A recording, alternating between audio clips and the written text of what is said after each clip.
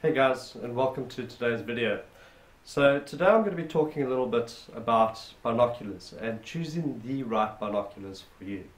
A lot of people get a little bit confused in this whole situation, and having been a game ranger for many years, well over a decade, I've come across a lot of people going on safari that have brought the wrong binoculars, and it can really frustrate you if you are on safari and you don't have the right binoculars, you can't see too well.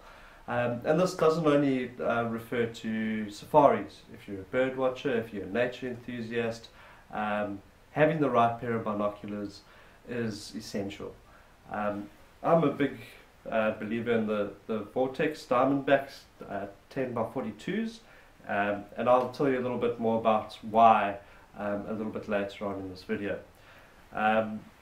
So getting to the numbers, you heard me say 10x42. What does that mean? And you'll notice on all binoculars there's various numbers that are in that equation. So the 10, which is the number at the beginning, is the amount of magnification. So these binoculars will magnify the image by 10 times. And you get a whole bunch of ranges.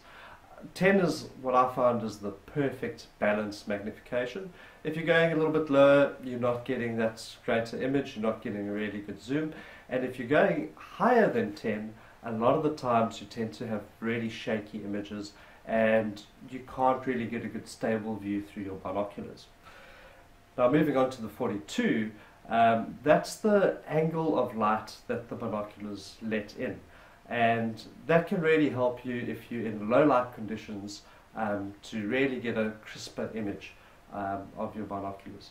Now the 42 I just find is a really nice balance because it helps you keep the weight of your binoculars lower, because once you start going higher than that, your binoculars start getting wider and bulkier, and they can be quite tricky to transport. Now there's a couple of really good brands out there, and brand choice is really up to you and up to your budget.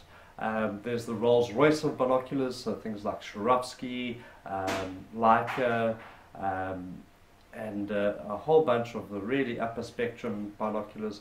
I can highly recommend those if that fits within your budget. There's some lower budget binoculars that also are really good, things like Nikon. But the reason why I like these Vortexes is Vortex has a lifetime no questions asked guarantee. So if you were to drop your binoculars, you send them in and either they repair them or they send you a new pair. Now I've had these binoculars for over 10 years. I've had to send them in twice. I have had no issues. They send them back looking brand new and in good working order. If you're wondering where to get binoculars, it's easy nowadays to get binoculars online. If you check my description down below, you'll see links to a couple of websites that sell binoculars and various other optics.